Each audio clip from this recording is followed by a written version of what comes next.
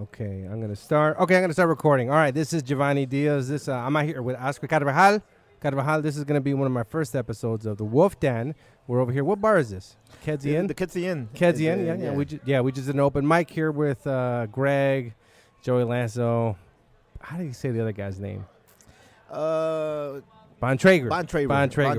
here. So Oscar's one of my first guests here. When I started comedy, he was with the other only Mexican I remember. I don't know if you, besides Joey, I mean open micers. Do you remember other Mexicans? I remember you. Open micers, Mexicans? No, I don't think so. I mean, I guess if you count like Noah, but he's only been doing his mics. Nah, I don't remember. I remember when I started, you were the first one. You were actually at the first open mic I did. What was that? It was at that spot by Roscoe and Damon. It was the two Jeffs. They used to run that. Four trays, right? Four trays. Yeah, you were. I went up like I want to say like 20 in the list. You went up like one of the first like five. First 5 or 10 in the list, and then Do you remember what stuff you were talking about back then? I remember. Yeah, I was talking about like a lot of references to me being gay but not being gay. Like I remember Jeffrey Cree went up to me like, so like, are you gay or are you not? And I was like, it was a lot of these jokes. Like, so I had a Holocaust joke I used to do back then about the premise of the joke was that I was like feeling sorry for the SS guards, that they were the real victims. It's such a dumb joke, but you have another joke like that where you kind of like you look the assassins, the Mexican assassins. Okay, yeah. You look like, oh man, you look from the worker side, like what the assassin one. Yeah. I mean, I guess I never thought about them being similar, but this one was outrageous, just being like saying like the SS guard was working long hours for very little pay and stuff, shit like that. You know, it was stupid like that, and then typical. I remember doing that. I remember Amy Shanker was in the audience. It was the first time that I ever saw her, and I remember her like laughing at that joke. So I like when I first started, like I felt like if certain sets that I did when I started, like now I would consider them bombs. At that time, as long as like one person was laughing, like that was good enough to keep my self-esteem going. And I remember specifically her laughing at that joke because like I don't know who she was, but I remember her in that open mic. That's good. She's Jewish. Yeah, you had a Jewish chick laugh at your joke. You know what I mean? Your Holocaust joke. That's good. I remember that. Like at Decibel, I remember like listening to I tried to listen to a set I did at Decibel. This mic, it was on Broadway. I remember that one. And then I listened to that set, and I was like, maybe like a year or two ago, I listened to it, and I was like, oh my, I had to turn it off. But I remember in that moment when I listened to it that night, those few little laughs I got, I was like, oh man, I did good. But now it's like, man, I'd be. Yeah, well, that's how it is when you start, like you don't like now. When I look at an audience, I see everyone that is visibly, everyone. Like today, I could see who was laughing, who was not. But when you first start doing stand up, you're looking down, or you're not, because you're so focused on remembering that you're not actually paying attention to everyone. So if you hear a laugh or two here, you just assume people are laughing. In reality, it's only 2 people out of like 20 that are laughing, but you still take it as a win when you first start, It took me about a year and a half to realize to look at the audience. I never looked at the audience. I remember one time, I think I was at the first time I did Irish Eyes, and then for some reason I just happened to look up and look in the audience, and I did some and I noticed somebody had a reaction, and it changed how I said something, and I was like, oh my God, look at like little things like that. Somebody who doesn't perform, like you don't have a background. Did you have any background performing before stand-up or no? No, I rapped a little. No, not really rap. Oh, you did? But like when English, Spanish mix? English, but when I was younger, so I got into like a few like freestyle battles, but never anything at the level of like having an actual audience, with your buddies and stuff. Yeah, like in the garage and shit with like 10, 15 people around. Yeah, I would freestyle battle with other people and stuff like that. But were you good? Did you get good? No, I don't know. I mean, back then I thought I was good. But no, now I mean, how was your record? Like official battles, I only did like in front of like actual people. I only did 2, and I lost one and I won one. And one was in the block party in the South Side, like Rockwell and 21st. And then another one was right here in the North Side, and then like. Did you get any checks from the battling? Or Did you get any checks from the battling? Like they would see you battle any girls? Nah, I don't know. Was it all dudes? Maybe like with cars? Yeah, and then I was super young. I'm talking about when I was like 15, 16. So it was like, yeah, I was still dumb with. How'd you get into battling? Did your buddy do it, or you would? No, listen to a lot of music. I've always since I was little. I don't want to say 12, 13 years old. I've always wrote wrote. That's Wrote, I okay. Wrote. So I wrote raps. I would try to write movies. I would try to write like just different shit, you know. So then I started to write raps for a little while, and I thought I was decent. And then that's how I got into battling, because I thought that was the next step. Like, all right, so I'm writing raps, but I'm not recording anything. Like, I mean, I should just battle. You know, it was a different mentality. It was like the 8 Mile era, you know? Like, it was like you just... Yeah. 8 Mile was... You wrote movies, too? You just said you wrote movies? Like... Yeah, I tried to write, like, shows and cartoons, and it was like... How old were you when you were doing that? I was, like, 12, 13 years old. I was writing, like, I wrote a cartoon, and but it was all, like... I did comic books. I wrote comic books. I wrote a few comic books. We actually did we started a comic book with this guy who knew how to draw back in my grammar school. Mm-hmm. We never finished it, but we did get like 4 or 5 pages, and he was a really, really good drawer. Yeah, I had a buddy. But it was like a rip-off. It was like called like Dragon Ball X or some shit like that. The guy who did the logo for this that I'm Mm-hmm. doing for this podcast, we both started drawing. He started drawing.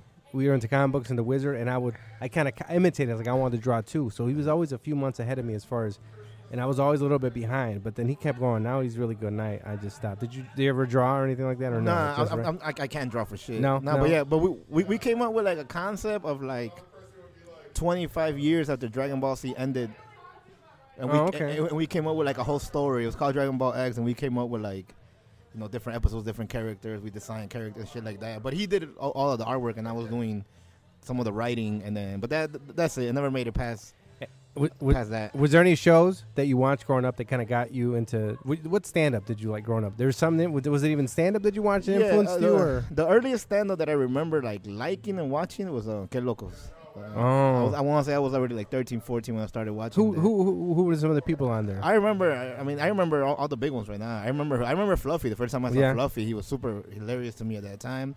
I remember George Lopez, and I remember Felipe Esparza.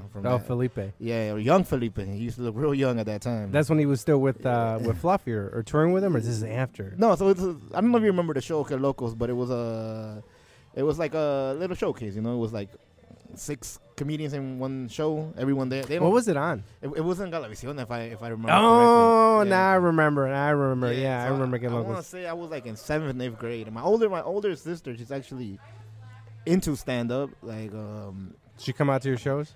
She does every now and then. But she actually was the first one that took me to watch George Lopez live, and I was like 16 years old when. Where was he at? It was like in the Allstate or something? The Rosemont Theater. Rosemont Theater? The Rosemont the Theater. smaller one, yeah. Yeah. So I remember I went to watch him like 2 years in a row. It was like I was like 16 and 17, and that was like my first ever live stand up. And my sister watches stand up even before I started doing stand up. She will occasionally go. When did you start? What age were you when you started? When you hit your first mic? When I hit my first mic, I was 25. 25. How long was it before you hit your first mic? And then when you like told yourself, "Oh, I want to do stand up," was it like a year or two or? So I did. So I started writing. Like I said, I was always writing. I started writing, like that. I remember jokes. I graduated high school in 2007. My senior year, I remember I was writing jokes already. Mm-hmm. And then from there till I finally tried open mic, it was 2013. I did 3 open mics in the spring. It was but I was not doing it like. I did 3. I remember it was 1 in April and 2 in May. I got good memory.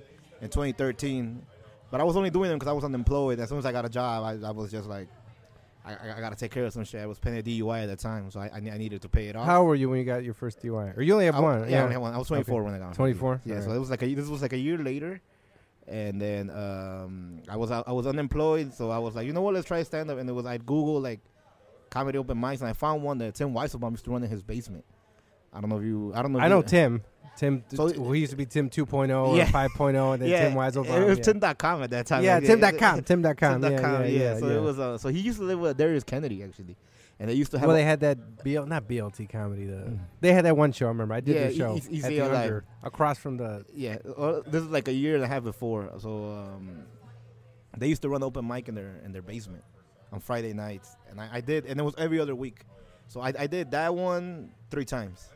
So in a span of like 4 weeks, I did it, and then I got a job. Like I remember the last day I did the open mic, I got called. I got hired for a different job, and I just I put it to the side, and then a year later, I decided that I wanted to do it. The audience was super nice to me the first 2 times I went up. The third time I think I 4 Trays was the first one. When I started back, 4 Trays. 4 Trays. 4 Trays. Yeah, that was. Yeah, but the mics that I did at Tim Weisselbaum's house, the first two that I did, the audience was super nice. The first one I remember Ray Holla was hosting, and Ray. Yeah. And I remember him like announcing me that it was my first time. So I guess that set everyone up for being super nice. Oh, okay. And then second time everybody was super nice too. And how'd they know? Did you tell them your first time? Or somebody asked? Yeah. Okay. I told Tim, and Tim told Ray Holla. Yeah. Okay. Yeah, and then and then the third time I did the mic, I'm out of bomb, but I was super drunk that I didn't really care. And I was gonna start working next week anyway, and it was not like at that time there wasn't a plan to pursue a career. When did you start hitting it consistently? Like I did 2014. I started 2014. The year later, so 11 months later, I decided to. I decided maybe like 5 months later, but it took me like 6-7 months to get a little back bit. on stage. When you went back, what was the first mic that you went to there? So the first mic I did after that was 4 Trays. Mm-hmm. I did 4 Trays. I remember that night that I was telling you about. I remember that was one of my first mics. That was the first one. The second one might have been Patsy's on Friday night. Do you remember who was hosting? Not Noah, but it was Noah. It was Noah. Oh yeah, that's when he would host the whole thing, Noah, right? Yeah. I remember. I started going to all the open mics one by one. I don't remember all of them, but I remember the Comedy Bar was one of my first. The old Comedy Bar. Was it not at the Geno's or something? I don't know if I'm. No, it wasn't at Geno's. It was on Ohio. I don't know, like when you take the expressway and you get off on Ohio, like a block away. Okay, I think I only been to that one, but I don't think I only did it once. Yeah, I did it once. I think that was my second one. I did Patsy's. I remember doing Shubas. I remember doing like. Who was hosting Shubas? Was that tall dude, Chris Condren or whatever? No, it was Bobby Butts already. Oh, Buds, yeah. It was Bobby Butts, and I remember my first bomb was at the Beer Belly, like the first bomb that I recognized at least. Oh, Beer Belly was still around. Beer At Northbrook? Was that at Northbrook? No, it was at yeah, it's called Pints, I think. Pine in Wicker Park, yeah. In Wicker Park. Yeah, it was on Jason Mel and this other dude. So yeah, Jason was still. I did Shubas was the first mic I ever. I don't know if I think I told you this before. It's the first mic I ever went to, but I didn't go. So what happened was, for like a year I wanted to do comedy, and then I would email myself these stupid jokes to my Hotmail. I can still see them. They were like at my email. It's for like from 224 something at T-Mobile. So all these for like a year I emailed myself premises, and then I wouldn't go. And then finally, my dog died, and me and my girlfriend broke up because I think we broke up because the dog died. That we both had this dog, and then the dog died, and I was like, okay, why are we together? So we broke up, and then. The dog was only keeping you together. Yeah, basically, man. At the end, it wasn't good at the end, dude. Because I got caught up doing some bullshit, and then she didn't trust me, and I started resenting her because she didn't trust me. So then, because now I was like, oh, now I'm behaving, but now whenever I would do something, go out, she'd be like, oh, she wouldn't trust me, and then I resent. It's just bad. The last year was bad, and then the dog, and I had that dead dog in my body, and I was holding that dead dog because it got hit by a car. I took it to the hospital, to the vet. But then the vet was like, we walking into the vet, he died. And then the vet was like, oh, okay, we can do this, we can do that, we can bury him. It'll be $200. They already charged me $200. It'll be another $200 for this or $100 for that. And I was like, give me a damn dog. And I was like, we're going to Walmart. I bought some shovels. Like, we're going to bury this dude. And then I remember holding the dog, and I was like, man, dude, nobody ever died. That was the first, no family, nobody ever died, nothing close to me. So when that it was weird because I never held it. It was dead, and it wouldn't move. I've never the first time I've seen something dead or held it. Because I had to carry it to go bury it out of the van, and then I was like, man, and that's when I was like, man, I gotta do stand up. Like, you can die any moment, and that's the first time I realized. So then I went. Mine was 3 Dead Moose, and then I think I just been hitting it ever since. When David Drake was hosting it, David Drake and Rena was hosting it. How'd you get that DUI? I got my DUI. I was drinking in Wisconsin. Like Kenosha? No, it's called Waterloo. It's like half an hour away from Madison. It's like 2 hours and a half from here. Is that near the Dells or no? Near the what? Wisconsin Dells? No, it's near Madison. Okay. Near Madison. All right. Yeah, it's near Madison. Half an hour from Madison. So we were drinking. I went there. It was actually a Cinco de Mayo weekend, and it was. We went there to watch. I forgot what fight it was. I think it was a. Boxing? I think it was a boxing fight. Yeah, I forget which one it was. Why'd you guys go all the way to Waterloo to watch boxing? My cousin was trying to date this one girl from over there. White girl, Mexican? Mexican girl. But did she go to school out there? Or? Nah, so she is, her family is from the part of Mexico that we're from. So that's how they DF, right? No, we're from Guerrero. Guerrero? Yeah, a place called Coacuyula in Guerrero.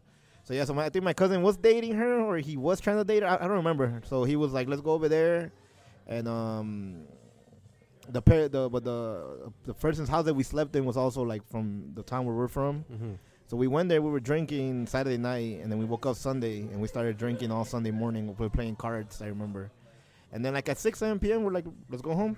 And so I had been drinking all day. Sunday, we bought some beers on the way to drink them from Wisconsin to back to Chicago. Back to Hanover Park actually, not Chicago. Okay. Yeah, it's by Elgin. I don't even know where that's at. I know Elgin. Yeah, Luis. So it's Luis still live in Elgin. He still lives in Luis Aravello, this comic. Yeah. So Hanover Park is like 10 minutes away from Elgin. Okay. So we actually made it to my cousin's house, and then we're like, let's go get more beers.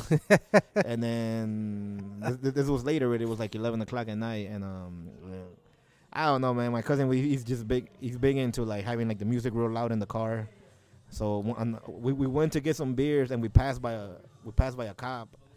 And when we bought some beers, I put the beers in the car, and then when I left the store, it was 7-Eleven. We left.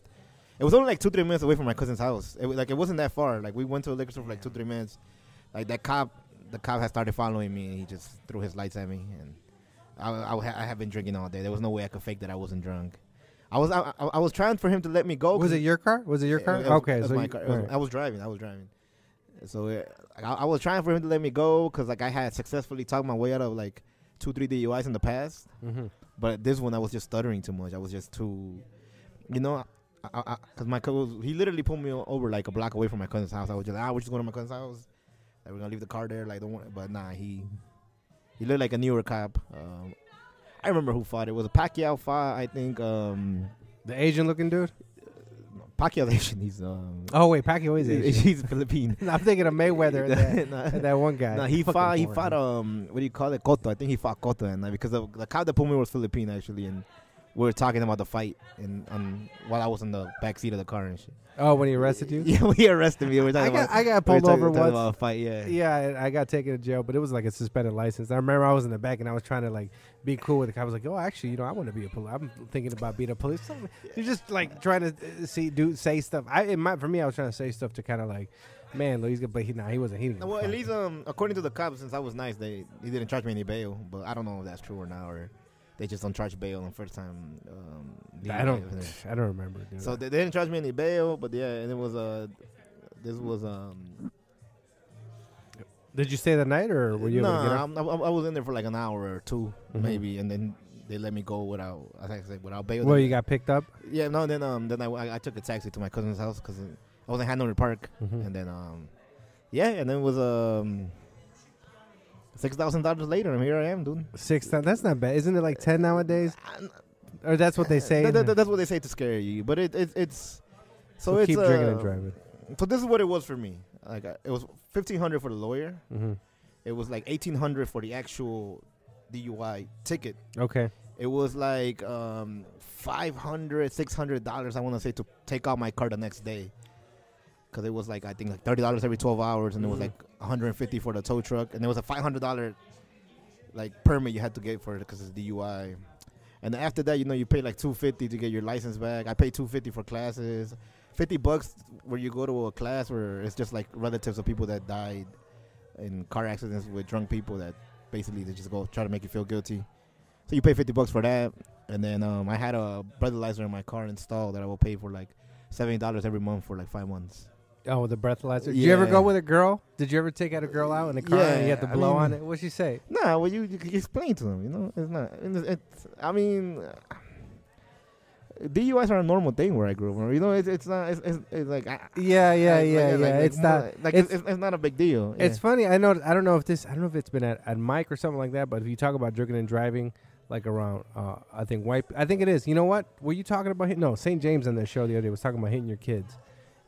If you talk about hitting your kids or drinking and driving around certain white people, they're like, oh my God, that like. I remember, I'm not gonna say who it was, but he posted something about drinking and driving, or I'm gonna go home, and all the white people were like, oh my God, that's so, man, they were getting on him. I was like, man, and then to me, I was like, man, how the fuck you get home? Like, what do you mean? And this before the Uber days, remember? Like now you can take an Uber if you're really. Dude. I'm really fucked up. I mean, There's no excuse, but like, yeah, definitely. At least I have experiences with some comedians, definitely whiter comedians. Not all the white, but yeah, some of them come from. I definitely had like working class, taking trips to like one time I went to Rockford with David Gabry, and I think I just had like a picture. That's it, which is what, like 4 or 5 beers. He was super scared on the way back. Like, hey man, you sure you alright? Man, I'm like, calm down, dude, the fuck out of here. It was 4 or 5 beers. You know what I'm saying? Like does he drink? I think he drinks. He drinks, but I guess he was just scared. Like at that, we went out, did an open mic. Marcos used to run an open mic at a bowling alley back then. No, I did the VFW one. That's how I got introduced to Marco. No, so he used to run open mic at a bowling alley, and then like I told David Gabriel, like, hey, this guy's booking me. If you wanna, we'll go out to the open mic. And yeah, I drank a pitcher, dude. Like, you know, I think it's like, if I'm not mistaken, it's like 4 1/4 of beer. Okay. Something like that. But it's not even 5 beers. No. And yeah, he was super afraid. And I remember just people telling me things like that, like, are you okay to drive? Like, come on, man, like I'm older now, and now if I don't feel good, I'll take the bus or something like that. But if I feel good, I feel good. I don't know. So me and Oscar were on a show on Thursday, right? Yeah, was it there? So we were showing Pilsen. How do you say Alex's last name? The way you read is Montelongo. Montelongo, right? Hey man, so me and Oscar did a show. And there was going to be like an after party, right? Where, man, there was this girl. That girl. I told you she was a cop. So she was a cop. That hot chick I was talking to. Yeah, she was a cop, right? She was, because I don't know if I told you. So we were at the show, and after the show, Alex was there with his wife. He produced the show, Montelongo, and there was a girl there I started talking to, because I do this joke where I say, "Oh, who's single?" and then I pay attention to who's single, so I went to go talk to her afterwards, and then I told her story about. Oh, the UFC. She went to the UFC like the other week. I was like, oh, me too. And I told her how I wanted to go to the UFC on acid. Because I went to the first fight. I was there for like 5 hours because I went for the prelims to the whole thing. And I told her, next time I think I want to do that like on acid or something. And I've never done acid, but it seems I have. The reason is I thought about it is because I have acid at my house. Because about a few months ago, I picked up this crazy white girl that I kind of know, and I met at a bar. She's a girl. I used to have this joke about a girl gave me roadhead for Newports. That's the girl. So we went to a hotel and she wanted some cigarettes, and I was like, dude, I got cigarettes. She's like, no, I want Newports. And these are menthol. She's like, no, if you take me to the gas station to get Newports, I'll give you roadhead. And I was like, all right, let's go. All right. So that's fucking Newports for roadhead, right, or whatever the hell. So she hit me up for a ride, and I was like, man. And I'm looking at my phone. I was like, oh, let me pick her up. Maybe I can get some head or something. But when I picked her up, she was like on the side of the road somewhere, and I guess she was on acid. And I was like, she was tripping on acid, and I was like, you know what, I don't want to do this. But then we had to go pick up another girl who was like 18, who was some 18 lesbian. And I was like, at that point, yes, I'm 18. She's like, oh, how old are you? I'm 18. I was like, oh my god, I got this chick on acid. How you doing, sir? That was the owner.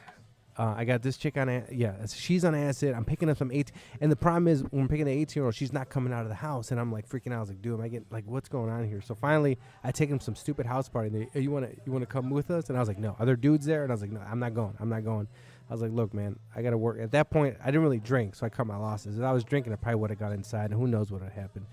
But then they didn't have any money. I was like, you know what?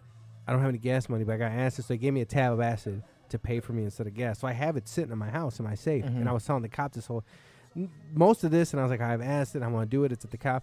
And then she's like, well, I don't do that. I was like, have you done mushrooms? Do you ask like these questions? And she was like, well, maybe when I retire. And I'm like, okay, she must be a nurse or something. I was like, what do you do? Yeah, I was like, retire. They get drug tests. I know a lot of nurses, right? Yeah. And she's like, I'm a cop. And I'm like, what? And she's like, no, seriously, I'm a cop. And she's like, no, don't worry. But she gave me like, don't worry. It's my day. I don't care. But she works West Side Narcotics, so she works like a tough beat. But then, so me and Oscar are supposed to go to this after party.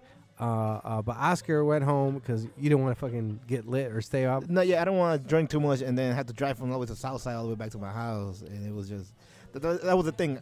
I don't want to be driving like that. And I'm like, man, if I go with this dude, I'm gonna get wasted. It was me, Alex, and his brother who ended up at the fucking house. Yeah. Nobody else, dude. No girl, just me, Alex, and his brother, dude. That's it, dude. No, and I was like, fuck, dude. And the only reason I didn't ask her for Instagram or something like that, because I was like, okay, we're going to go. I don't want to look thirsty. We're going to go to this after party. But it was just 3, and I was like, no. I thought that girl was gonna go, and I was like, yeah, you and her were looking like you guys were having a good conversation. So I'm like, yeah, like this was gonna go. I thought it was gonna go, and then and then she didn't end up going. She ended up going, but it was just 3 dudes. I'm just sitting there. I was like, did this just happen? I was like, man, dude. I was like, and it's late. I live an hour away. I live like in Waukegan. And I was like, fuck, whatever. So I just kicked it with Alex. I talked to him about some stuff about Pilsen. But then afterwards, I was, look, man, what's up with this girl? When I dropped him off, at his crib. And he was like, well, she's single. We're trying to, hook her up with somebody. And I was like, dude, put in the word. And the next day, I'm all excited. I'm telling my friends, I met this cop. Woo, woo. There was some other girl I was talking to at the time. And I was like, man, fuck her. It's all about this. Because I don't know if I get really into a chick right away. And then, I don't know, I'm a moron. But then he messaged me. He's like, man, dude. He was like, nah, she's seen somebody. And I was like, that was it, dude. She's pretty good looking to be. She was hot, dude. For being a fucking cop, dude. It's hard to imagine that she's not at least talking to at least a few dudes. You know what I'm saying? Like, it's hard to. But I know some cops. They're fucking wild. I have a friend who's a cop. It's a stressful job, and I get it, man. They're wild, dude. So I could tell she was wild because she was fucking doing the whole, I don't know. She was acting crazy, but I wasn't drinking, so I didn't have to worry. I stopped drinking. I don't know. So you went to chill with Alex at the after party? And his brother. Yeah, that's it, dude. Just 3 dudes, dude. Just 3. And I was just like, but it was. I talked to Alex about some stuff and about the show. That dude was trying to charge. We're talking about Mexicans. You know what I mean? Like that dude was trying to charge Alex like $500 to use the room because Alex went up to him and was like, hey man, I'm gonna bring some people and blah blah blah. And the guy's like, all right, you want to use my space? $500. And it's like we were talking about like this mentality with like Mexican dudes like, oh, I need to get paid or something. I don't know. Like I feel. Or the one in Romeoville or the one that you? No, I don't even know what happened with the one in Romeoville. The one we did I won't say where it's at, but the one we did there. How much did he charge them? Then he charged money for the owner like charged them. I think he took a loss on that one. We were talking about it, but the owner was. I think he talked him down to some, but the owner initially was like, "Okay, yeah, we could. You guys could do a show here, blah blah blah." So you saw the place. There wasn't that many people, so he's gonna bring people to the place, bring some business. And the owner was like, "All right, $500, I'll let you sell beer," and it's like, no, that's crazy. Yeah, I don't know what the deal. I don't. I get it if you're running a theater or something like that. But I don't know. It's a bar that's not getting business, and you're bringing some business to it. I'd work out a different deal that I'm going to charge you $500. But how did it work at the attic? You guys rented that out though, right? No, when I started doing the attic, we were at the Playground Theater, and we so it was you, Ed. It was 7 of us. It was damn. Ed, Brandon Kiefer. It was Joel Boyd, James Fisher, David Gabriel. Joe Boyd. Oh, Fisher's had Joe David Boyd. Gabriel. Joe Boyd still live around here? No, he's in Los Angeles. Okay, he's been gone for a while. Mm-hmm. And then Anthony Bonazzo and me. And then Bonazzo, yeah. Yeah, he hosted your album. So I started in January, so we did a January, February, March show at the Playground Theater. We're doing once a month, and I think I might have done February, March, April. That one they were charging us $200 per show. We were losing like $35 per show. Damn. But it was 7 of us, so it was like $5 for each. So okay. We didn't lose that much, like. Because it was 7 of us. And what did you guys do? Did they have a whole setup there as far as equipment? Like, what did you have to bring equipment? No, we didn't have to bring anything. It was just with the prices. It was like when we lowered them, we would get a good turnout. But then, so was there any drinks that you could sell there? Or they would sell? No, it was BYOB. It was BYOB. So it was like we had like the prices like at $10, $12, and then we put them down to I think $5 online, $8 at the door. But it didn't matter. We got more people that way, but we still made like 170. We still made less than what we. And then the show after us was underground, and they weren't paying anything. And it was and they were bringing a lot of people in. Where was that at? It was at the Playground Theater. Wait, undergrad? Yeah. So they used to have the show after us, and they would get like twice the people we would get, and they weren't paying anything. How come they weren't paying? Because according to them, they were only charging us because we had prime time, because we had 8 p.m. show. In the underground. I don't know what day was it? Thursday? Thursday, 8 p.m. And the underground had a 10 p.m. show. So the 10 p.m. show they had worked out a different deal. Mm-hmm. And then Brandon Kiefer and Ed Towns would drink at this bar on Lincoln and Southport. And then they're just like, let's just move the show here. That way we don't lose any money. Well, but do you remember what bar is? It's called. I think it's called the Lincoln Tap, but it's right in the corner of Southport, Wellington, and Lincoln, where they all meet. I don't know if you remember that mic, the People's Mic, Friday Night Mic that they used to have at the Pratik, and I used to run it At the tattoo place? No, that was a Sunday No, mic. no. No, I don't remember the People's Mic. I don't think. You remember the People's Mic? It was a Friday Night Mic. Well, it's like a block away from there. I was going to use that as a reference. But it's about a couple blocks away from Pat's. Okay. That's where it's at, on Lincoln. Just like if you keep going 2 blocks north on Lincoln, you'll find a bar that we ran the show for another 8 months. But that bar was cool. Like the bartenders were real cool with us and everything. But I don't think that bar made for a good. Setup. Yeah, because it was just like a pole like right in the middle, like blocking the stage, and it was just. And we always had a hard time. Like we would have like 2. We changed 2 shows every month when we started there, and it'll be like one we would get like 20 people, another one we would get like 4 people, and that never changed. It was like all the 8 months like that. So it was like okay, we got 20 people today, pretty cool. Next 2 weeks we get 4 people, and it's kind of weird, kind of embarrassing trying to book good comedians. That sucks, dude. Remember that show you did with Noah where like nobody showed up? Yeah. Did they get canceled? It was at that sick line. It was like in Pilsen. Yeah, right? I don't know. Yeah, I don't know what. Those fucking suck, dude. I'm not sure what Noah's, because Noah doesn't have any. I mean, so this show I run. Producing's hard. But. So I run Chicago Finest Stand Up now. I'm one of the producers in that show. It's Elmhurst, right? That's on Glenview. Glenview. Okay. It's the 4th show that I helped run. Mm-hmm. I did the Attic. I did the Attic for 11 months. I did a show with Duke Breezy and Bob Keane. We did that one for like 5 months. Was that like the talk show one? Yeah. Okay. And then I ran with Noah. We ran it for like 2 months, the Land Theater, and it was Tim Weiselbaum too. And it was like I wouldn't run any shows like the way those shows were ran anymore. Like, like it was in the Attic. I think we had like really funny comedians, really good comedians. But the people I run the show with now, they're more into running the show than the people in the Attic were.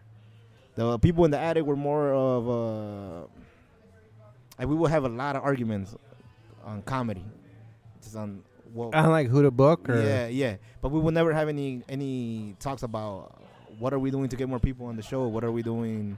To get, you know what I'm saying? You know what I'm saying? Mark, that's important. Though. Yeah, Mark. and then at the bar we do now, or the people I run the show with now, we are more focused on that, which is.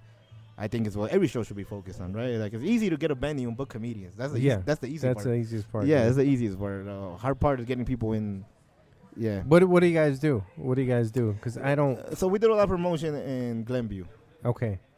Like is it mostly online? Is it groups? Is it Facebook groups? Or? So we do So we pay for an ad once a month on Facebook, and we have reached the parameters. The sponsor ad thing. In Glenview, and we have like especially Andrew Bercatro has a lot of like goes to the like hotels nearby, and gives them flyers and shit like that. We'll post flyers.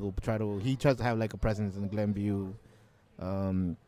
We give away like free tickets every show, so we'll pick out winners every show, and we give them like few free tickets so that they could keep coming back and stuff like that. And the owner, he helps out a lot too. The owner actually like he gets some people in. Yeah, he gets some people in. He'll promote it. Like he's the owner, but he also bartends there. Okay. A couple times a week. So when he's working, this guy right here. Yeah. I like this setup. This is good. I like how it's separated. Yeah. Like remember Frank's in Wisconsin? How it's separated from the.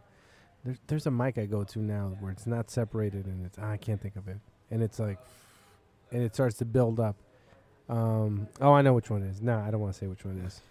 I'll tell you after. So definitely, the show I run now, I'm happy, not with everything, but happy. Yeah, this is probably the best group of people that I've ran a show with when it comes. How many have you? It's 5 of us. You see, that's not bad. When I did that shit in Waukegan, it was me and kind of working with the owners a little bit. Like they did the flyer and stuff, but. Man, it was too much. It was like basically all me, and then it's when you did it. I brought you. It was you. It was me, Joey. No, when I did it, it was it was Kelvin Evans, Kevin Bozeman, and Lance Richards. And Lance, yeah. And at that point, it was embarrassing because Kevin went up to me. He's like, "Hey, can I get a like simple ass drinks? He was like, not, what is it, ginger ale and what's that Irish whiskey people drink? I don't know. Nah. Oh, you don't. You just drink beer, right? I'm a beer drinker. Yeah. So some Irish like didn't like 4 drinks in a row, Jack and Coke, this and that. They didn't have anything, and I was like, man, dude, like it was just the last ones. I just got kind of frustrated. One of the owners is really good. The other one, man, he was pissing me off, dude. Like he tried to make one of the shows free. Like I got the flyer, and I was like, hey, it was in a group message. It's like, hey, it's supposed to be a cover, $10 cover and a drink. He's like, nah, I decided I want to go free. And I was like, no, we're not doing anything free. Because he was just trying to get as many people in there. And I was like, I wasn't having it. I know Waukegan. I knew what kind of crowd that would bring. And I was like, no, I want people to pay. Otherwise, they're just going to get too wild in there, dude. When people, I don't know, I feel when people don't pay for stuff, they don't care. So. No, exactly. Yeah, even, definitely. Even the $5 cover gets people to pay attention more. Yeah, definitely. Yeah, I remember I was supposed to do that room after you didn't run anymore when Marcos ran it, but we had a bad show. It was during. Did you write up with Alex Sludgerson? She deleted my Facebook. She don't like me. Yeah, I think she likes me. I don't know. Yeah, she don't like me, dude. No, I was told by the bartender at a small town brewery. She's like, she don't like you. No, I mean I was always we were never that close until that day that we drove up and we talked fine on the way there. We talked fine on the way back, and but yeah, so we she was actually gonna headline that show, and but it was. Is she still doing comedy? I don't know, cause she's doing comedy in California. She's doing comedy. She's been in California. Yeah, she's been. One of my first mics, it was me, her, and some girl, or my second mic, the one Shapiro used to host before he died of a heart attack. American Dream. Dream. It was her, and then she did something about some porn stuff in Florida. She was from Florida. I thought I was always cool with her, but what the bartender told me was like, hey, she doesn't like you because. You know, something about maybe rapier material, which stuff that I don't do any of that. That first, do you do any material that you did your first like year or two? I don't think I do any of it. Yeah, I did. So I used to. So when my first, I want to say, when I was 3-4 months in, I did do a rape joke, and it was I thought it was funny. I did it for like 5-6 months, and then I just. Do you remember what the joke was or the gist of it? Yeah, I remember the gist of it. I remember the gist of it was, and then it was a girl who would call me, and I would never pick up her calls. And then when I finally picked up her call, and this happened to me for real, she asked me, like, she was like, oh, you never pick up my calls. She was like, what if I was getting raped and you do not pick up my calls? And then I would mimic her, like if you're getting raped, don't call me. Like, call the police, right? Like, like what am I going to do, talk you through it? Like, don't worry, baby, just breathe a little bit. Like, it's okay. Like, this guy hasn't had any in a while, so he probably comes quick, right? Like, shit like that, right? Like, it was stuff like that. It was that was the gist of the joke. Yeah, that's like 80% of it right there. I don't remember it, but it was 3 punchlines. So it was and then after a while I'm like, you know what, the joke is not worth it. It's not. It's a good. I thought it was a funny joke, but it was like, if it's gonna get me banned from shows, if it's gonna get me. What happened in Wisconsin at the comedy festival? You did a joke there, and then all of a sudden people were tripping. Yeah. It was a robbery joke or something. Yeah. So So what happened in Wisconsin was that it was so a lot of things happened. It was supposed to be a clean mic, and I forgot it was supposed to be a clean mic. It was at a pizza shop they don't do that mic anymore. Mic failed according to people, because it was a clean mic. That's what I. Was it an older dude trying to? No, so it was so there was like the women's comedy festival at that point. Of that day, and I had another show with Luis Arevalo. We drove to a different show, so it was like that was a Thursday mic. So everybody from like the women's festival came in, and we came in, and I did I recorded that joke on my album, the one about people getting robbed. Yeah, I remember. So it's the problem was that I used to say the word victim blaming at the beginning, and here in the United States, when victim blaming is immediately associated with rape. Okay, but I wasn't talking about. I was talking about, you know. So you didn't say rape. No, I didn't say rape. I didn't say. So I just said I'm in favor of victim blaming when people get robbed. That's because what the joke is about how like some people are stupid. Your dumbass got robbed. Yeah, your dumbass got robbed. Yeah, but yeah. So and it was like, so it was the type of crowd where like nobody was paying attention, and as soon as I used the word victim blaming, everybody paid attention, but they didn't understand what I was talking about. And so. The comedian that went after me, she thought that she thought that by my comparison saying that it's okay to people get robbed, that I was actually saying that it's okay for people to get raped. You know what I'm saying? Did you ever bring up rape or no? Or did you compare? Was there a comparison to rape or no? No. So I said. So I think you know what? I think I would say something like except for rape, I'm in favor of victim blaming. It was something like that. Like, except for rape, I'm in favor of victim blaming, and then I will go into that. But like, I guess people didn't really hear that part because nobody was paying. It was like, you know, it was all comedians, no one was paying attention, so they just heard like the words, and then they didn't. They thought that I was saying like, yes, you see how it's okay to rob people. It's okay to, you know what I'm saying? Like, yeah. So it was just weird. You did it yourself, bitch. Yeah. So it was like, so the next comedian she just went up and I don't even know who she is, or I've never seen her after or before that. And then she was like, "Oh, how can you?" She started going at me like if I had said something, I wasn't. So she wasn't the host; she was just the next comic. Yeah, on the mic? she was the next comic after me. Yeah. Well, it's Madison. Isn't Madison super like? I don't know. Super. It's a college town, so there's a lot. Yeah, I've always ever. I don't know. Let me see. I've only done the mic on state like once or twice, or maybe once. I don't remember. I've done the mic on stage twice. I've done like the festival the last 2 years, and I've done a couple shows with some dude named Sean Vasquez, that Lewis. Sean, I think I know Sean. He's a Mexican dude, shorter dude. He's a really good dude. Yeah. I reached out to him before. Yeah, I know who that is. Yeah. So and I don't consider myself like controversial comedian at all. Like I feel like I don't do, and I don't do it on purpose. There's certain subjects that I just don't talk about on purpose. Like even if I think of something funny to say, I'm like, this subject is not for me. And it was. What do you like staying away from? Huh? What do you like to stay away from? I stay away from all from just. Let me see. Anything offensive, like for example, the rape joke. Like I don't want to do any rape joke. I just don't want to do any rape. Just not. I don't do anything. Well, I mean, I used to do a lot, but that's just something I don't want to do. I don't want to do. Like I like doing Mexican material, but I don't like doing white people do this, Mexican people do this. Mm-hmm. You know that setup. I don't like doing. I try not to do dirty material that much. So like everything I write, is it dirty like the content like sexual stuff? Yeah, or like because I don't really curse, dude. I don't think I hear you curse either. No, I don't curse that much. I say the word shit a lot. Okay, but yeah. So I don't like to do any dirty. I every now and then I do think of a good like premise. I'm like, oh, I should do this. Mm-hmm. But yeah, I try to focus on most of my material not being dirty, just because like I've done shows out in the burbs and where people asking that to be dirty, and I feel like I gotta have strong material that's not dirty, And, yeah, and it's hard. It's hard for a lot of. I'm gonna do a clean show soon. Yeah. So what is it? The Libertyville. That one's a clean show, right? That one's a clean show. And I did it once, and I saw somebody. They started going kind of dirty, and I could tell like. Because everybody kind of knows it's clean, and everybody started getting a little bit uncomfortable. Like, oh, what is he doing? Like, when it's I remember I noticed that when it was. Yeah. So I they've actually let me headline that show a couple times now, but I've done it. I've been doing it for the past like 3-4 years. A different guy runs it, right?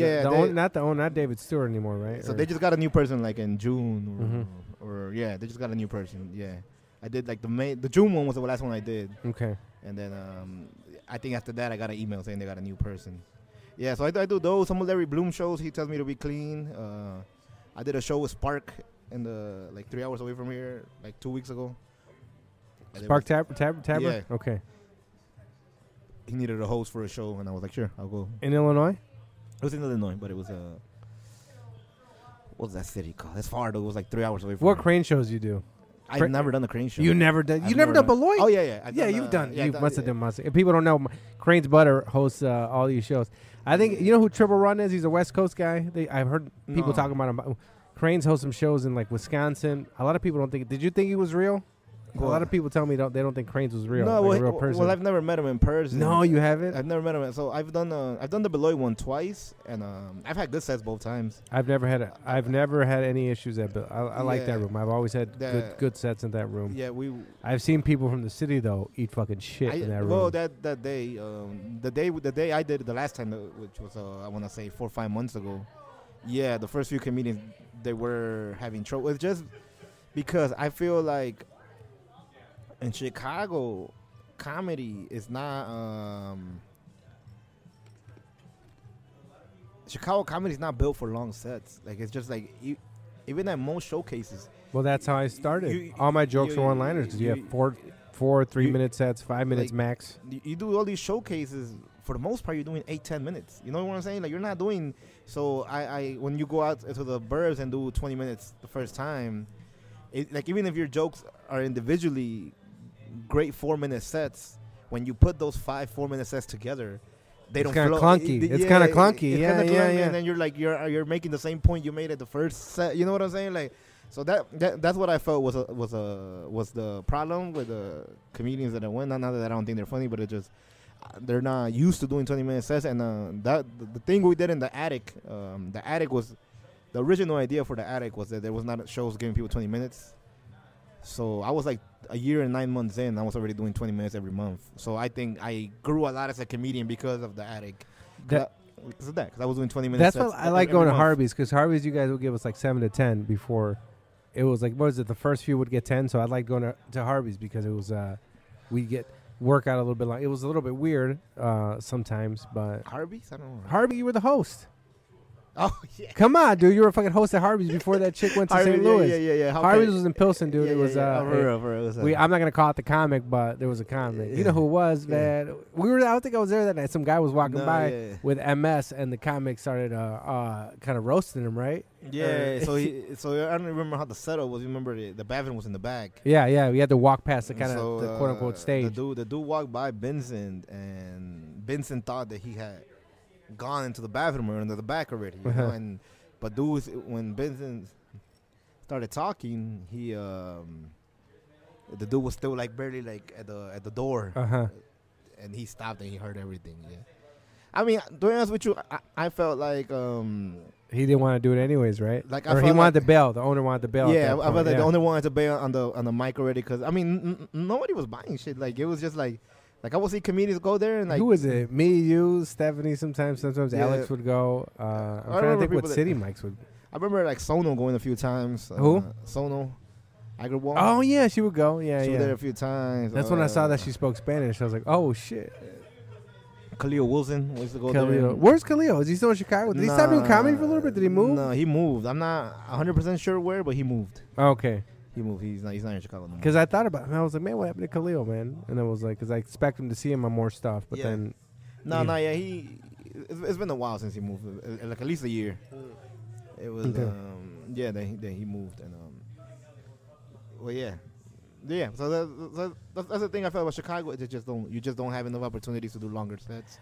And you need that. I've gotten lucky. Like, I think since I was like a year and 9 months in, I've been doing at least 1 20-minute set every other week, every month at least. Okay. So 20 minutes, that's like my comfort zone, like 20 to 25. Like anything below that, I feel like it's short sometimes. I used to be, when I started, man, it was five I had down because my jokes were short. Maybe the last year I've been transitioning to less. Now if somebody tells me 5 minutes, I feel like uncomfortable, like, oh. But before I had no problem, because when I first started, because all the mics were 3 to 4 minutes, my jokes were all like, I started as one-liners.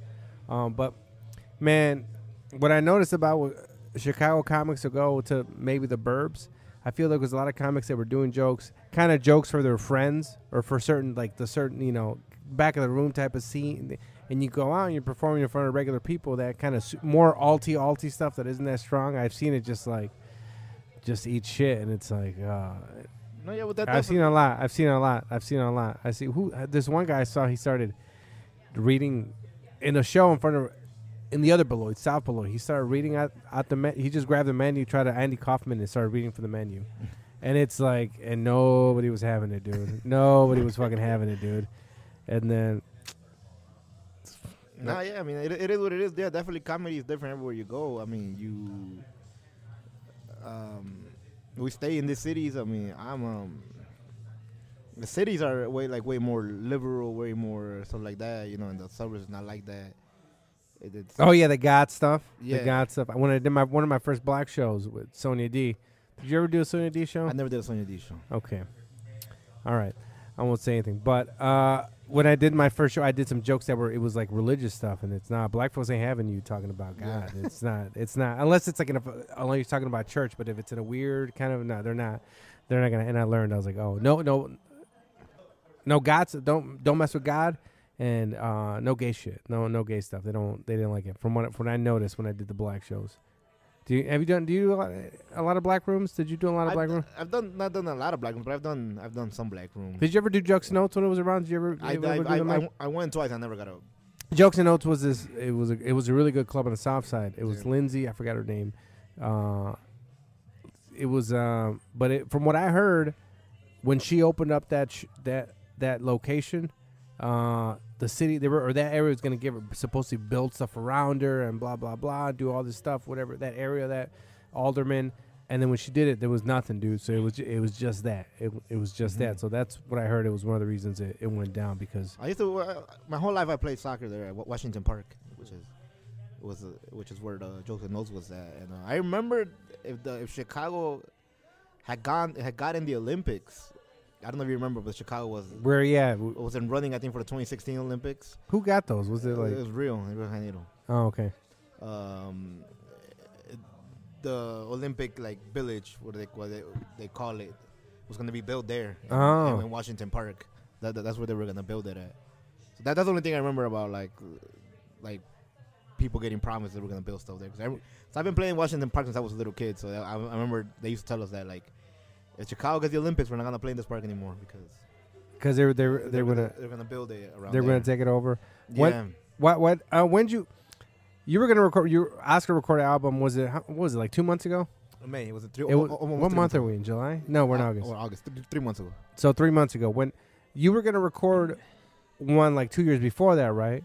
No, so I was looking to record it a year before that. A year before that. Yeah. You feel better? It was. Yeah, I definitely feel like I improved in a year, definitely.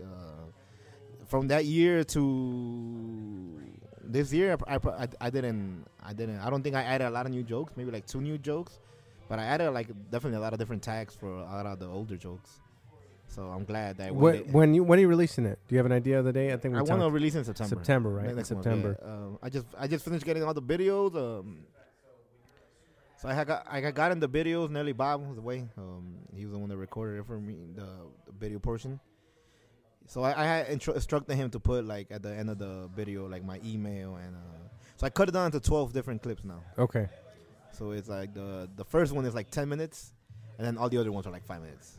Okay. And then so it was gonna be the clip, and then at the end for booking purposes do these email. This is my Instagram. And then the university I used to go to school with took my email away. So you were still using your college email, dude. Yeah. How old are you, dude? 30. Come on, dude. You were still using. I didn't drop out that long ago. I dropped out when I was 27. Yeah, dude. But there's Gmail. There's Yahoo. I mean, I still use a Hotmail. That was a Gmail. The college used a fucking Gmail. Yeah, so it was. What kind of college was this, dude? Northeastern University. They used a Gmail. They didn't have their own email. So it was NEIU.edu, but it was a Gmail. It was like a. What was it? NIU and a number? Like what? Oscar NIU? You don't have to give the email. It was it was hyphen my last name at NEIU.edu. But that email was part of I don't kind of explain it, but it was a Gmail email. I don't know how to explain it, but it was a Gmail. It was a Gmail. After the thing, it was a Gmail. Yeah, no, it was just it was a Gmail. I can't explain it, but it's when you go in you go in through Gmail. Okay. You know what I'm saying? You don't go. I don't even know how Gmail works. I still use Hotmail. I log it. It comes in through my Apple, stuff. I never knew I never knew that they could take that shit away. It never crossed my mind they could take it away from me, because I had some some real childish fucking emails. I had one OCH says you a bitch at yahoo.com and shit like that. I had another one Oscar Dacucci or how many other accounts. So when I started getting into serious things, I'm I'm not gonna give these childish emails. I'll use the one that university gave me. Dude, I don't even have regular email. Or maybe I'm trying to think if I had one. I think my resume, it's the Lobo 9110 stuff, dude.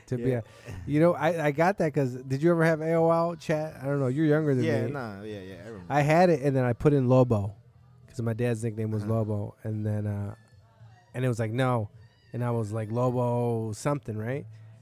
And then I put, and one of the suggestions was like Lobo 9110, and then I just used that one, and that's when I just started using it. But yeah, I still have a Hotmail. People, I don't know, people give you shit for having a Hotmail. No, well, I got a Gmail now. So yeah, so I had to get Nelly, who has been extremely patient with me. He's been really cool dude. I can nothing to complain about it, to go back and do all the 12 clips all over again with different information at the end. Oh, okay. Yeah. So you're gonna release what? The full audio? So the audio won't release it full. Might cut one joke off, maybe two. I'm still I still haven't listened to the audio. No. I've seen the video. So, but I have not listened to the audio. I've been dealing with the video for the past 2 months. So I'm finally gonna release. Hopefully, I finally release the first clip. Hopefully, I wanna. So I'm trying to think of a good date. So I want. What was the name of the album? It was Mexican born, Chicago raised. Mexican born, Chicago raised. Yeah. Okay. And then Friday would be the 3-month anniversary since my album came out. So I'm thinking Friday I'm gonna release my first clip. What'd you do after the recording? Huh? Did you party after the recording? Because I went back to the crib. No, I was high as fuck. So I was being sober. There. I was being sober at that time. Oh, you do sober for when you get back from Mexico for? So I did 3 months, and I was like in the middle of that when I recorded my album. One of my dudes that I met through comedy, Victor Ortiz's name. He actually gave me a blunt to smoke. But I didn't. Oh yeah, I remember. It was a congratulations. He gave you a blunt. He gave you a blunt. I didn't smoke it for like another 2 days though. But yeah, it was cause I was still working the next day, and it was I mean, I was pretty happy about it. Everything went as well as it could have gone. I feel, like I was so high that day because I took half a day. I worked till 7, right? Yeah. And I was like, your recording probably started around 8 or something. So I took a half a day. I switched with somebody, so I started like 8 to 4:30, and then I was like, let me get some food somewhere before I go. But then I ended up going. I was trying to get somewhere I never went to, and I went to like Gene and Jude's, a hot dog place, in something I don't know any neighborhoods, dude. And then I hit my pen, and I'm weak, dude. And I hit it again because I was like, I don't know if you ever do this. You hit a pen. You're like, oh, okay, this got me. But I was like, no, I didn't hit. And you hit it again. And then I got way too high. And then I ended up I went to eat like 4 other places. Man, I was sitting at the Best Buy. That when you drive on 41, if you're coming from, or 94 off the highway, and I was just sitting there in the parking lot. I was just fucking stoned, dude. And I was scared. And I got to you. But I calmed down a little bit when I got to your recording, dude. But yeah, dude, I was...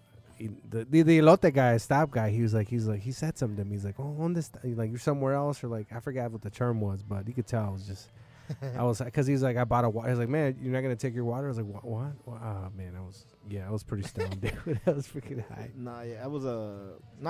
I was pretty sober. It was I got nervous, like maybe I want to say 2 days before. Before that, I wasn't nervous at all, but I wasn't nervous about the actual jokes. I was more nervous about the people. Oh, people showing up, yeah, dude, people right? showing up. Because there wasn't a lot of pre-sales, right? Until the last day, or something like that. So it was I want to say a week before the album recording. I still only had like 20 pre-sales. What did it? It was and the 52 Cards Against Humanity Theater or something. How many people does it fit? So I think it fits. 68, okay. But I put 60 tickets on sale. Mm-hmm. So that's what I wanted to sell. But I ended up selling 52 at the end, which is so it was decent. It was 52 is 52 total or pre-sale or no 42 pre-sales, 10 to the 42. That gives you some ease. So it was like the last like 5 days people started buying the tickets and so, you're lucky, man. Yeah, Mexicans, they even bought it pre-sale, dude. Yeah, no, I mean, I wanted people to. I wanted to get one pre-sale just because I felt like if you have a ticket, you're gonna go. Yeah. If you don't have one, then the day of you could. Yeah. I don't feel. I'm tired. Like I'm not gonna go. So that's what I was. I mean, I was preparing for the worst case scenario. Dude, I did a show yesterday in fucking Waukegan or Saturday. And then, you have people, I don't know, I have people locally, since I don't live in Chicago in the suburbs. There's no comedy up there. They're like, hey, when are you going to do comedy? They're always asking me.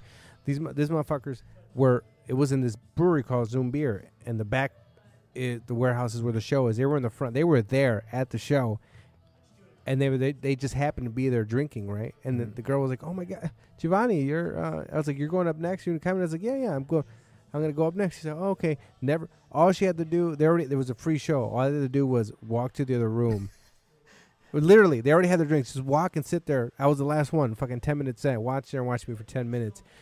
And then not even her boyfriend, who didn't even fucking know me, went in the other room, the chick I went to high school with, and then kind of watched. And I was like, you know what? I deleted her the next day on Facebook because I was like, look, man, why are you my friend on Facebook, dude? Why are you gonna be? Because there's people I still keep on because it's like, okay, they might come to a show. Like, you're not coming. You were there. You had the show. You have to fucking walk 10 steps to watch me, and you can. I was like, man, I was thinking about should I delete her? You know, because she's not coming to a show. I'm not trying to fuck her. She's not coming to a show. Why is she my friend on Facebook? I don't know. That's how I feel. I don't know what. How do you feel? Your high school? Are you? No, I don't. What's up, Greg? Sorry, Greg. The mic here just came back in. We're just about to wrap it up. We're about to wrap it up in a few minutes. I'm not. Like my best friend all my life, he's not into stand-up. Like, no. So like I kind of get it. Like if you're not into stand-up, why force you to go watch something you don't want to watch? Yeah. Like he's gone to see me a few times, and he didn't go to my album recording. He messaged me like, "Hey, I can't go." I'm like, "Fine, that's fine. You don't even like stand-up, dude. Like, you know what I'm saying? Like I would rather people go that want to go. At the beginning when I first started, it was more of a people asking you, and you would get an illusion like, oh shit, people are asking, people want to go. Now when people ask me, I know that. It's like dude. It's funny. They're like, when's your next show? It's like it's a 20% chance that they might go. So people ask me like, hey, when's your next show? Hey, this is. You tell them the next show that you want them to go, right? You don't tell them your next show. Yeah, no, absolutely not. This is the next show that I want you to go to. There's some bad shows I want people to go to. Yeah, and then that's it. And then I never expect them to go anymore. And then most of the people that went to see me, like most of my high school friends that went to see me, or most of my friends that went to see me, they went to see me like my first few years, and it's like it's hard for me to be like, like explain to them like I'm way better now, I'm just way better, dude. Like you should come see me now, like. But then again, I don't know, it. Yeah, dude. Because when you start is when you get excited that you're getting booked. So you're inviting everyone now. Yeah, dude. Now I'm just like, you know what? You're going to come see me. Like, that's it. Now I just put it up. Unless it's going to be like a really good show, a really good lineup, and it's like, man, this is... Or maybe I was producing something, I would maybe like, I don't even message people. I used to like message. I don't message. I really don't. Now it's like I put it up, and it's like there. If you want to come out. But now the people that annoy me, it's the ones that are always like now, like this one chick would always ask me, hey, when's your next show? And then you tell them like, oh, actually, tomorrow I got a show. Are you in town? She's like, oh. I don't take it personal no more. People come out, they come out. People don't come out. They don't come out. I mean, it's not. I wanna entertain people that like stand up. That's why I give it to producers, dude. Even somebody who's starting a show, it's like you're getting the people out here. It's like, man, it's like you're giving us a venue to perform in front of people, because it's, man, it's tough. It's tough to get people out, dude. Especially, I mean, yeah, it's not easy, man. It's not easy. It's not, dude. And it's I definitely. I mean, if you want to come out, come out. If you don't want to come out, don't come out. I mean, I don't know. I can't. I don't take it personal no more. I stay friends with. I mean, I don't take anything personal. Do you see when you see people promoting like shitty shows? You ever notice that, like somebody's like when people are young in it and they're still bringing people, they're like promoting an open mic like it's a show. You notice, oh man, I don't say nothing now because of younger comics, and they're like getting people. They're going over there, trying to grab people from the bar and bring them to them. And I just sit there. It's like, oh, don't do these to these poor people. Like, like, man, dude, this is a mic. And any friend that comes to the mic, I tell them like, hey, this is a mic. This is not a show. Even some of the shows, it's like, man, don't expect to laugh. The thing is that I tell them, anybody who wants to come with me. Everybody wants to perform in front of real audience members. It's a necessary part of growth as a comedian, but the people who promote open mics or who are newer in the game and book comedians that are not that good yet, they don't know. Like, when you're 6 months in. Oh yeah, you think you're so much better than you are, dude. And you see somebody that's a year and a half in, you fucking think they're God, And I'm 5 years in, I could tell you like, no, this guy a year and a half in is decent, but he's not, But when you're 6 months in, you don't know that. You don't know that they're just decent. You think they're fucking monsters. You're like, why? He's like, oh my god, why is he getting booked? I'm so much better. And it's like, nah, dude, you're. Yeah, there's a lot of things that you don't understand when you first start out. Definitely, when I first started, I used to pay attention to, nothing but material, nothing but material. You know, and now I feel like I pay more attention to delivery than material. Oh yeah, Because yeah. I've heard most of the jokes already. You know, like nobody's. I mean, I'm not saying nobody, but 99%. Oh, you talk about this, right? I heard you talk about like all the premises are done. Was that you who said that, or Well, like there's no new oh premises? yeah, I always said that. I've always said that. Yeah, right. I've always said that everything's been done. Yeah, we talked about this before. Every joke has been done. The only thing you can do is put your own spin to it. But yeah, and social media is, I think, the best example of this. You know, like you see people coming up with the same joke over the same. Oh man, when something happens, Yeah, like a like, tragedy or something I in remember, news, I remember when the whole timeline. That's why I hate having I remember comic friends. the- Everybody has the same motherfucking joke 10 times in a row on my timeline when something I happens. remember, for example, the Game of Thrones when winner thing? I remember when the vice president Pence was kicked out of the theater or what, or now kicked out of the theater, but The college or something, right? No, the people. Or they left. The Yeah. actors made it clear that they were against his homophobic policies, whatever.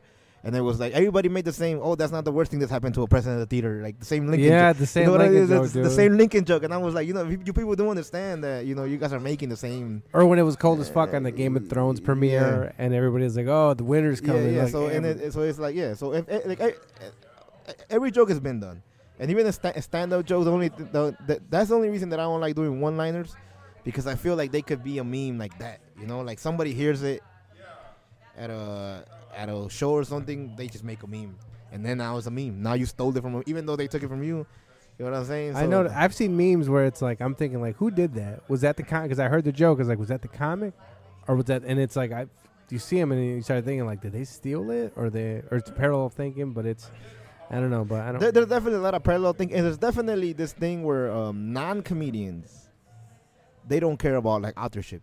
They just want to share something funny, you know, like. So I seen this. I think Mexicans, they like this dude I caddy with. They all like tell this. They don't even know that you're not supposed to steal. They're Exactly. like, oh yeah. They don't even know. They're like, Yeah, oh, do this, do that. And I was like, I can't. Yeah, no, definitely. I seen like I definitely seen like memes where comedians have posted. I remember Avi did a meme, and then one of the Bears pages stole it from him without giving him credit, and like he got a lot of comedians to go into that Bears page and like. Oh yeah, and called them out on there like, hey, you're not giving credit to Avi. And I was like, yeah, cool. Like Avi deserves the credit for writing the meme, but people that don't write jokes don't care about the credit. You know, you just share memes. You just share memes. You're not. It's not important to other people who wrote it. It's not. You know what I'm saying? Like, yeah, dude. They don't get how it works. Like I remember. Yeah, exactly. They don't understand. Like authorship is not important to them, and I kind of get it. You know, like like it's only important to us because we're creating content. You know? Yeah. I would definitely hate to see. Have you ever seen somebody steal one of your jokes? No, I never seen anyone steal none of my jokes, but I have seen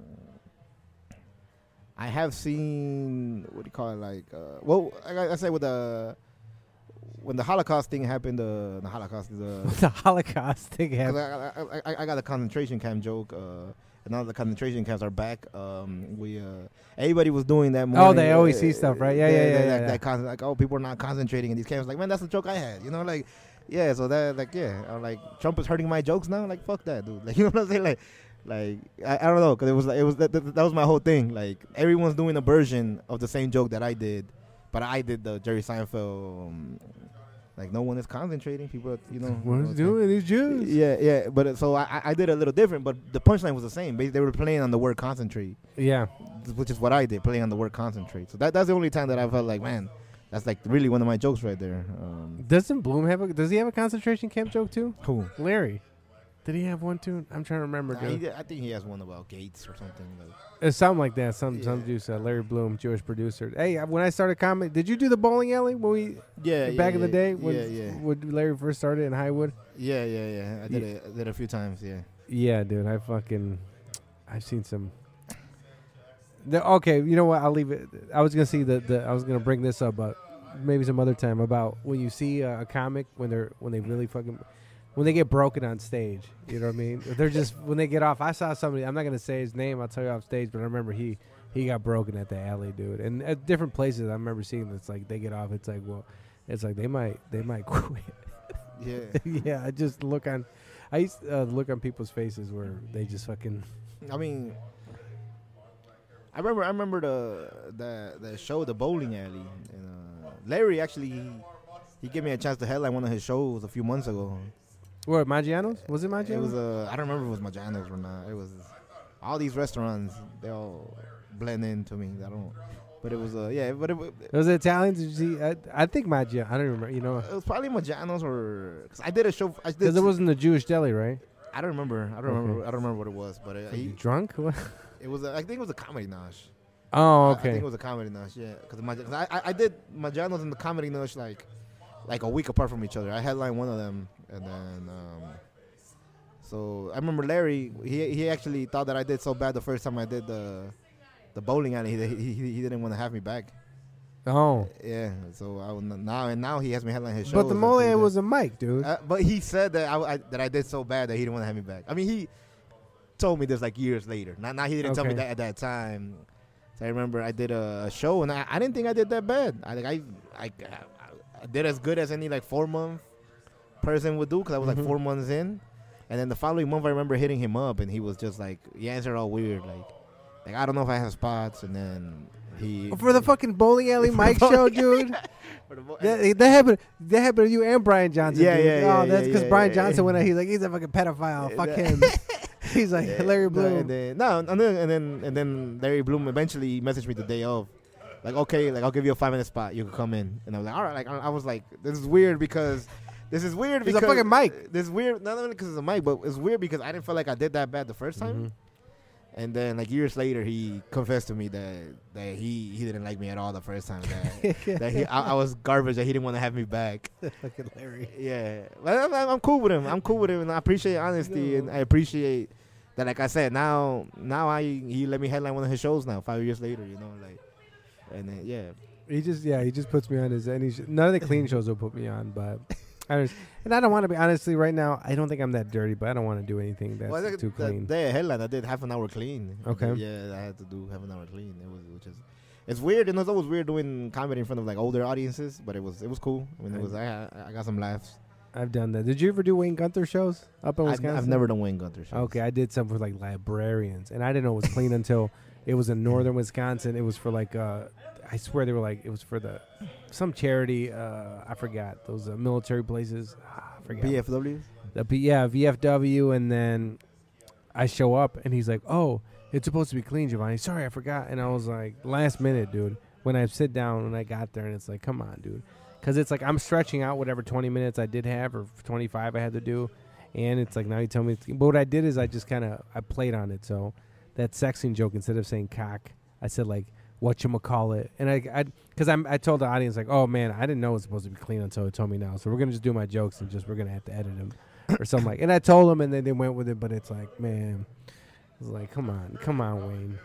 But okay, let's start wrapping this thing up. So when's the album coming out? Hopefully in September. So hopefully September. Give me the name again. You say it. Mexican born, Chicago raised. Mexican born, Chicago raised. Born, Chicago raised. What about social media? Social media, Oscar Got Jokes on Instagram. All of it together. That's the only thing I promote on social media. Comedy wise, I mean Facebook, you know. It's events. Oscar Carvajal. We went on Facebook. Oscar Carvajal. You just want to hear me rant about soccer. Soccer. Is it what the post?